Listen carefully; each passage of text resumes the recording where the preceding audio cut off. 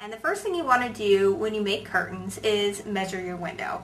And my window is 33 inches wide, and the curtain rod is 84.5 inches above the floor. So since we're going to have a banded panel going down the side of the curtain in an accent fabric that we'll get to in a second, our actual cut here is going to be smaller than the completed panel. So our completed panel is going to be 35 inches long, so it's 2 inches longer than my 33 inch wide window.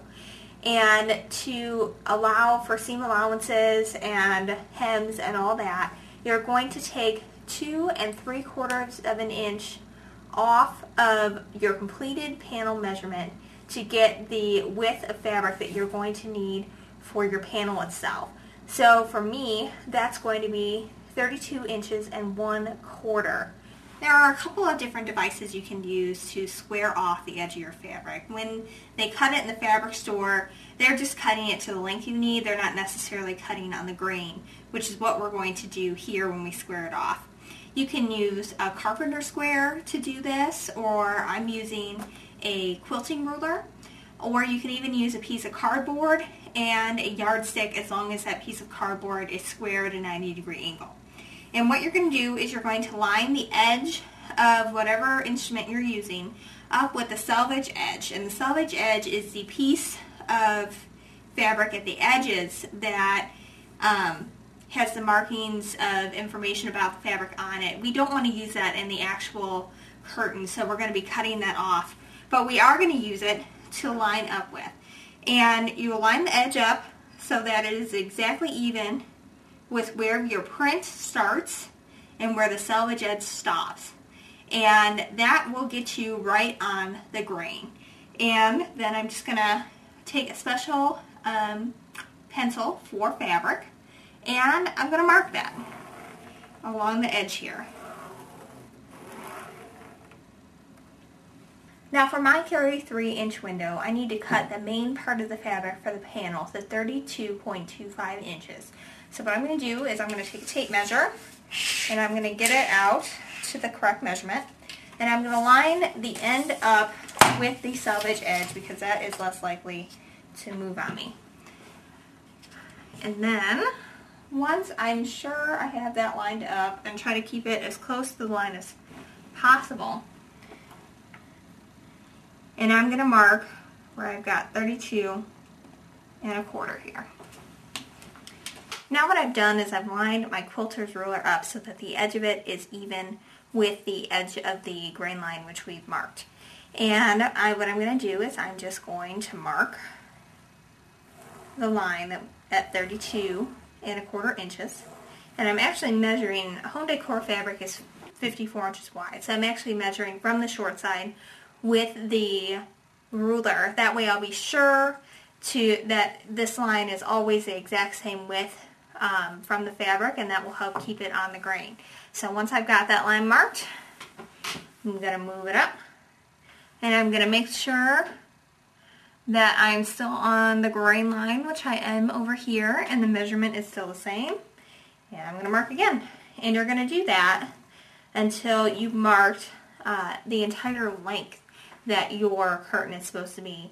And for me, that is going to be 94.5 inches, because to figure out the length of your curtain and also allow for hems and seam allowances, you need it to be 10 inches longer than the measurement from the top of the curtain rod to the floor. So for me, that's 84.5 inches, and for this one here, I need to cut it to 94.5. So now I'm just going to keep marking this, and you go ahead and keep marking yours, and see you once I mark 90 inches of this. It's going to take a little bit of time. Once you have all your measurements marked, it's time to cut. And you're going to cut right on the line that you marked. And so make sure you have a good sharp pair of scissors for this part of the job. Now what I've done here is I laid the curtain panel out on the ground, and this is after I cut off the bottom where we squared up the edge. And I've arranged it so that the tape measure is exactly at 94.5 inches on one side of the curtain, and now I'm going to mark the the top of the curtain where the edge of the tape measure is. And what I've done here is I have lined up the marks on the quilting ruler on the line that we marked for cutting, and then also on the selvage edge. I'm going to mark my line and do this across the entire width of the fabric. When you're done carefully marking your top edge after measuring, go ahead and just cut down the line that you marked the same way we did when we cut off the bottom. And then when you're done with that, go ahead and cut down the side to cut out your panel.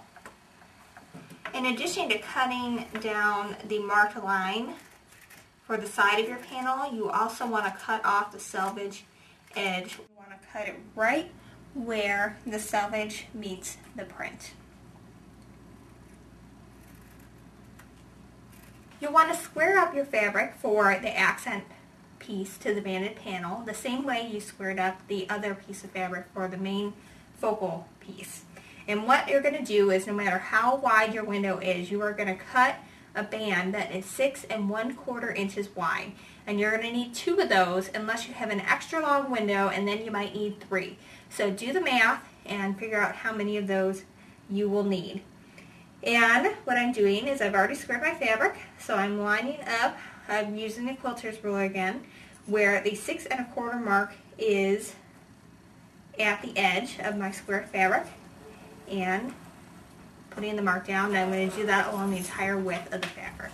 Once you have both sections of the band marked, go ahead and cut those out on the line. This next part is the only difficult step in making the banded curtain panel. What you're going to do is you have to join the 2 sections of the band together and making it look like the print has not been broken, so it appears as though it is one piece of fabric. And I want to see this line right here, but not this one. So I'm laying it down so that this line is right next to this one. So that this line is right next to this one. And then I'm going to flip it over and sew down this line. So I've got to arrange that so it's right next to it. And put a pin in to hold it in place. At the top and at the bottom.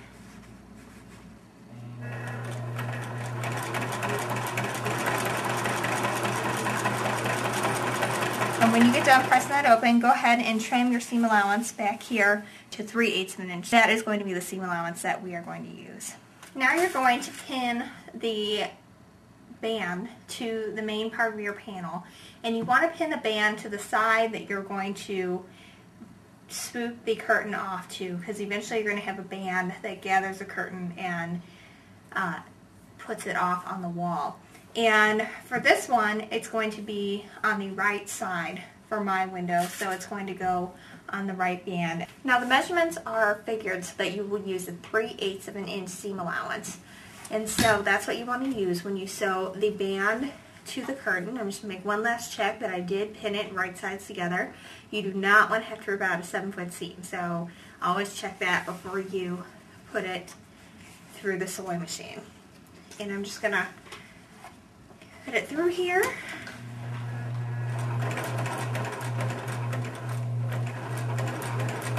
When you're done sewing, go ahead and set your seams by pressing your iron down on them, and then press the band open. And you're going to want to press it so that the dark fabric is underneath. In this case, it'll be the blue, so I just flip it open so that way the seam is going to be underneath the dark part, so it won't show through under the light fabric.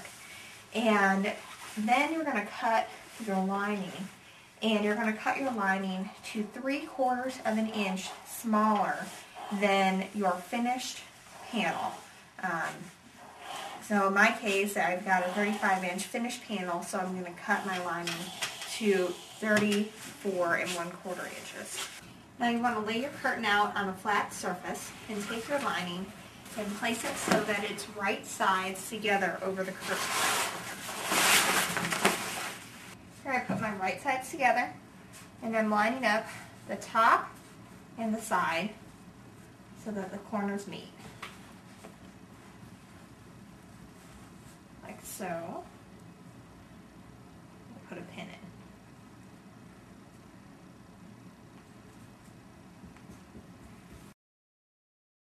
Once you pin the side, you can go ahead and start sewing. But one thing you'll want to do before you do that is practice a little bit with the scraps from the extra that you've cut off. And when you're finished sewing this seam, go ahead and repeat the process on the other side. And remember, your lining is going to be smaller than the panel right now, and that's the way it's supposed to be. Alright, we are in the home stretch. Once you get your both ends sewn together, turn it and flip it inside out, and that will form the self hem so that you've already got it all ready to go. So now all we have to do is take a sewing gauge and make sure that you've got about 1 inch of fabric that's folded over onto the back with the self hem. And I'm just putting a little pin in once I know that it's at 1 inch on each side.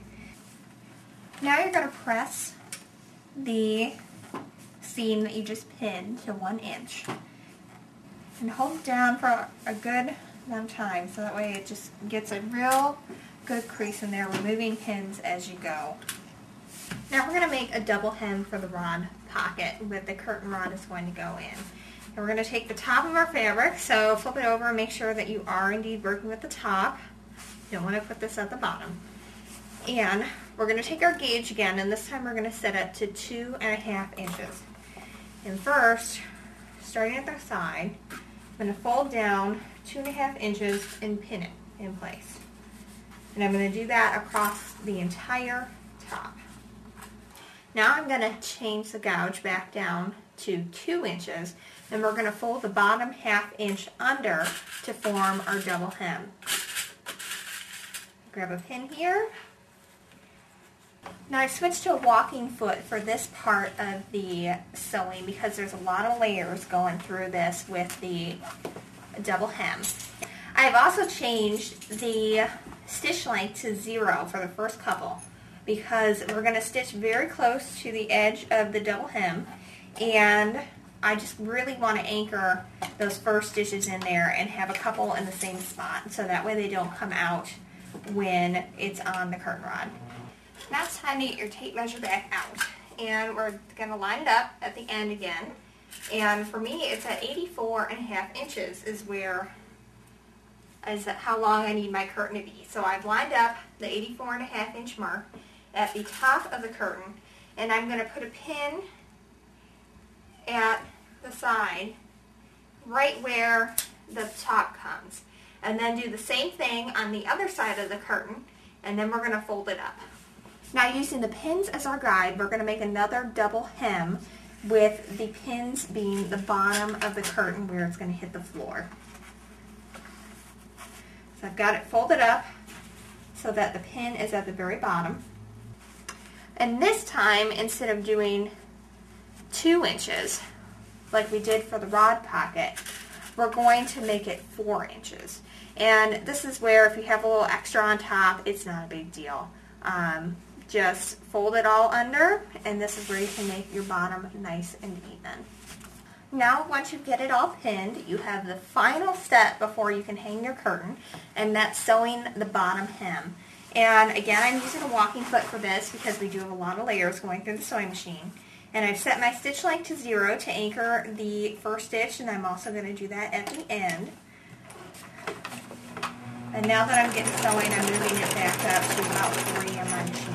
When I get to the end, I'm setting my stitch length to 0 and tapping that in place. You just want to press your top and bottom hems. Give it a nice good crease, and then you can hang your curtain rod, and it's done. Once you do hang your curtain on the curtain rod, you want to go to and just buy a coordinating tie back, and you can get that at any fabric store that sells home decor fabric, and that will hold your panel back when you don't want your curtains closed.